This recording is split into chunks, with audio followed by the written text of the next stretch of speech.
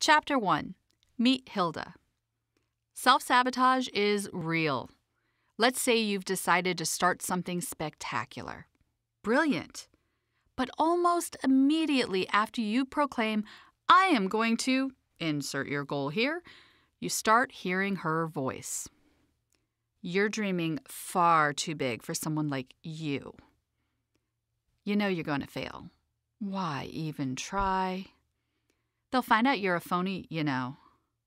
Psst, this could never happen for you. People are going to laugh at you. Why can't you just be grateful? That's a really, really bad plan. You shouldn't have said that. Who do you think you are? You're not good enough. You don't wanna. You don't know.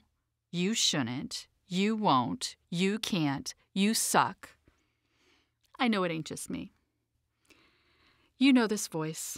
You've heard it before. You may even be hearing it right now. And if you're like everyone I have ever met, the voice in your head already has some signature phrases designed to torture you. This voice is upsetting and pervasive. I like to call her Hilda. Hilda is the name I give to your irksome inner naysayer who constantly tells you how much you suck. She's the annoying, internal, personal saboteur inside your brain that tells you incessantly that you're not good enough.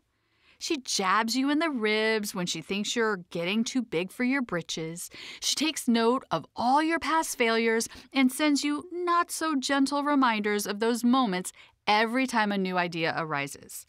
She's the nagging, negative voice inside your brain that relentlessly picks away at your sense of possibility, your ambitions, your confidence, and your tenacity. She's the one with the disempowering messages who cunningly chips away at your potential. While you're shaking out dusty beliefs, creating fresh mindsets, and setting new and lofty goals, Hilda's in your head spewing nonsense to trigger self-doubt, self-consciousness, second-guessing, and defeat. Her sole job in your life is to keep you small, to keep you stuck, to keep you safe. Because she doesn't want you to get yelled at, or get burned, or embarrassed, or fail miserably, or get uncomfy in any way whatsoever. She loves to be comfortable. And unfortunately, she's really freaking good at getting her way. Why did I dub my inner critic Hilda? Because to me, it was the most ridiculous name I could think of, and it instantly ruined her credibility. Apologies to all who share her name. Feel free to call yours Jennie. It's only fair. Titles like the inner critic, or worse, the inner saboteur, are soft and frou-frou and professional sounding and give her far too much power and credence. Instead, I opt for the absurd. If she were a Game of Thrones character, she would be addressed as Hilda, Queen of the House of Self-Sabotage, Keeper of the Status Quo, Enforcer of Mediocrity, Chief Fearmonger, and Curator of Defeatist Thoughts and Feelings. This naming ritual separates her fear-driven, twisted messages from my truth. It allows me to build a virtual wall between what I want and what she wants. That's just straight-up logic, yo. Just because these messages reside inside of your brain doesn't mean this nonsense is true. It doesn't mean that there's something wrong with you either. You're perfectly normal. It's just some voice inside your head that's gathered a bunch of information from all of the situations, experiences, and people who have held you back in life, and created this cesspool of suckdom in your mind. How she operates. Why she's strong. Because you believe her. Because until now, you didn't know all of this noise was her, not you. She lives in your brain, so she must be telling the truth, right?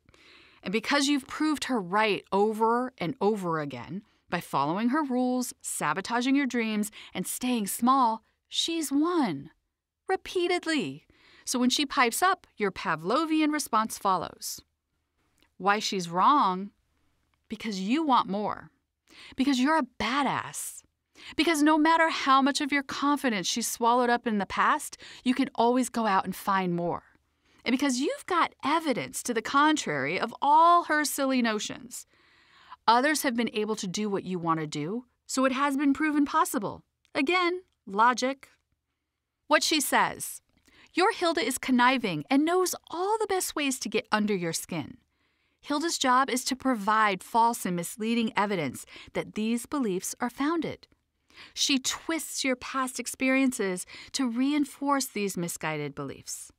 She fills your head with cynical nonsense, your thoughts, to remind you to feel a certain way, your feelings, which then dictates your next move, your actions. When she pulls all those strings just right, the naysaying noise she plants in your brain makes you feel nervous and scared and embarrassed and uncertain and keeps you from taking any action. And when she wins, she smugly kicks back, completely satisfied that she's managed to keep you safe and sound and stuck. In my inexhaustible obsession to understand Hilda and her self-sabotaging ways, I have surmised that not all Hildas take the same form. But after coaching hundreds of audacious people over the last decade, I've noticed 4 very specific patterns we humans tend to follow in our adventures with self-sabotage. Or, to be more direct, we're all susceptible to Hilda's 4 BS beliefs. When you're about to do something that matters, Hilda will convince you of one or more of the following BS beliefs. I can't. I can't, Hilda, amplifies self-doubt and defeatism. She makes you feel insecure and convinces you to question your capability. She attacks your confidence. I shouldn't. I shouldn't, Hilda, obsesses about the judgments of others. She makes you feel judged and convinces you to change your behavior to please other people. She attacks your possibilities. I don't know. I don't know, Hilda, perpetuates inertia and indecision for as long as humanly possible. She makes you feel stuck and convinces you to second-guess your every desire. She attacks your ambition. I don't wanna. I don't wanna, Hilda, justifies inaction and procrastination. She makes you feel unfocused and convinces you to avoid your goals. She attacks your tenacity. The first 2 BS beliefs strike at the heart of who you are. The second 2 combat the core of what you want. Ambitious people are almost always hearing nonsense from at least one of these Hildas. Some even manage to tolerate duets, trios, and even quartets of naysaying BS in unison. Demented documentarian. Hilda loves your personal history. She hangs out in your brain, filming every moment of your life. Every time you do anything that matters to you, she busts out her camera and captures every memory and emotion that goes along with it. She carefully files each of these experiences and memories away. But, like most documentary filmmakers, Hilda has a particular bias that is infused in your story.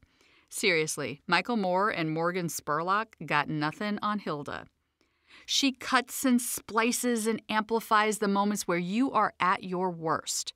Whenever you are about to do something that makes her the least bit uncomfortable, she sets up a screening of your mental documentary to scare the crap out of you. If you've ever had a moment where you've backed down, oh, she knows the transcript of that moment. If you've ever failed and landed dramatically on your ass, yep, she knows that play-by-play too. Hey, remember this time when you embarrassed the crap out of yourself? Yeah, that's what this choice will do. Hey, remember how bad this moment was? No? Allow me to revisit it and make you feel like that again? Hey, remember what your mother used to say to keep you from making a mistake? I'm just going to put that track on a loop so you hear it over and over and over again, in your mother's voice no less, to remind you to behave yourself and not upset your dead mother. Enough already. Hilda shows up for your most triumphant moments, too. She just hides those archives away in the deep recesses of your mind, often downplaying their significance. Sometimes she even makes you feel bad for having a sense of pride, lest you get too big for your britches. But Hilda means well. Wait, what now? Believe it or not, Hilda means well. She's as mean as they come, but she does have the best intentions. You see, her full-time job is to keep you safe, comfortable, out of harm's way. And it's an important job. Seriously. If you just listen to her, you'd never take big risks. You never have to face your fears or ruffle anyone's feathers. You would never screw something up or get burned by the bitterness of disappointment. You would never find yourself curled up in the fetal position on your bathroom floor crying an ugly cry after a massive, gnarly public failure. That's all she wants for you. In fact, you'd never fail again. You wouldn't succeed either, but that's beside the point. That's it. That's Hilda's entire purpose for existing. If you would just heed Hilda's messages, you would be able to stay snug and secure in your cozy little comfort zone from here until eternity. And while I know that sticking to your comfort zone is not good enough for you, demonstrated by the fact that you're listening to this very book, you have to realize that this voice in your brain is just trying to do her job. Yes, her tactics and methods are atrocious, without question, but we've got to believe her heart is in the right place. You're considering something risky, and that freaks her out, and she's scared. She's scared for you. Your feelings, your confidence, your ambition, your willpower, your integrity, your humility, and your heart. She wants to protect you from any and everything that poses a threat to one or more of those bits of you. The problem lies in the fact that most of what's most treasured and valuable in our lives sits squarely outside of the safe zone. But Hilda doesn't care. She's scared and she's ready to fight any threat that comes her way. Now that you understand her motivations, perhaps some empathy is in order. How we're going to shut her up. Okay, we can be empathetic now, but let's be real. Hilda needs to be stopped. What would it feel like if you tackled challenges and obstacles with confidence in yourself and your abilities? If you forged your own path in life and said to hell with what others think? If you charged through life with decisive and deliberate action toward your goals? If you finished what you started consistently with tenacity and determination? And if you got out of your own damn way and unleashed your badassery onto the world? All because you didn't participate in the self-sabotage society anymore? We're gonna name her. We're gonna write down her nonsense. We're gonna determine how your particular Hilda tends to sabotage you, and then we're gonna undermine her motives and tactics. We're gonna inject a little logic into her craziness. Apply a little method to her madness, if you will. We're going to smack her down with snappy comebacks that put her in her place. Bottom line, we're going to squash her self-sabotaging ways with some hardcore audacity. Name your Hilda. In case you're wondering, no, you don't have to use the name Hilda to describe your inner naysayer. I am not the boss of you. Other experts have dubbed the inner critic with interesting terms. Seth Godin gets all science-y and calls her your reptilian lizard brain. Rick Carlson, author of Taming Your Gremlin, likes to think of her as a fuzzy little monster that can't be fed after midnight. But calling her some sort of creature doesn't work for me. She's not a gremlin or a troll or a pissed-off fairy. She's a bitchy little human that's getting in my way. Since Hilda is part of the human experience, she's basically human in my book. Get it? Haha. Humanizing Hilda is important. Simply calling the voice in your head something highfalutin like the inner critic or the inner saboteur only gives that negative Nancy in your brain more credentials. So let's give her, or him, a name. About half my clients over the years who resonated with the concept of Hilda have stuck with the name. The other half preferred to give her a new name that resonated more. She's been dubbed Gertrude, Agnes, Stella, Myrna, Eleanor, Olga, Psycho, Sydney, Beulah. Shrilda, Mildred, Ethel, Maud, Phyllis, Herman, Henderson, Heinrich, Nick, Louise, Mr. Picklebottom, one of my personal favorites, and many, many more. Even negative Nancy is up for grabs. Name your inner critic whatever the heck you want. The possibilities are endless. But pick a name. For the men listening to this book, which is probably about 14% of my readers based on super accurate data analysis conducted by me, guessing almost arbitrarily, feel free to choose a man or a woman as your inner critic. In my coaching practice, about half the men I've worked with have just stuck with Hilda. The choice is yours. Got it? Good. Now that you've named your Hilda, you just need some real, tangible tools to help you figure out why you self-sabotage, how you self-sabotage, why you actively self-sabotage when you're keenly aware that you are self-sabotaging, and what the hell you're going to do about it.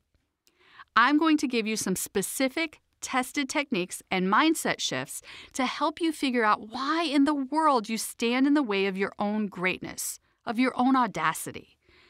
I'm going to delve into stories of mine and of my clients to share with you exactly why this self-sabotage thing is truly the biggest obstacle we face in the pursuit of our wildest dreams. By the time you finish this book, you'll be better able to identify where and why your Hilda shows up. More importantly, you'll be much more aware when she does, and will more quickly and easily differentiate her defeatist nonsense from your truth. And you'll arm yourself with coaching techniques to combat Hilda's despicable tactics. So let's go.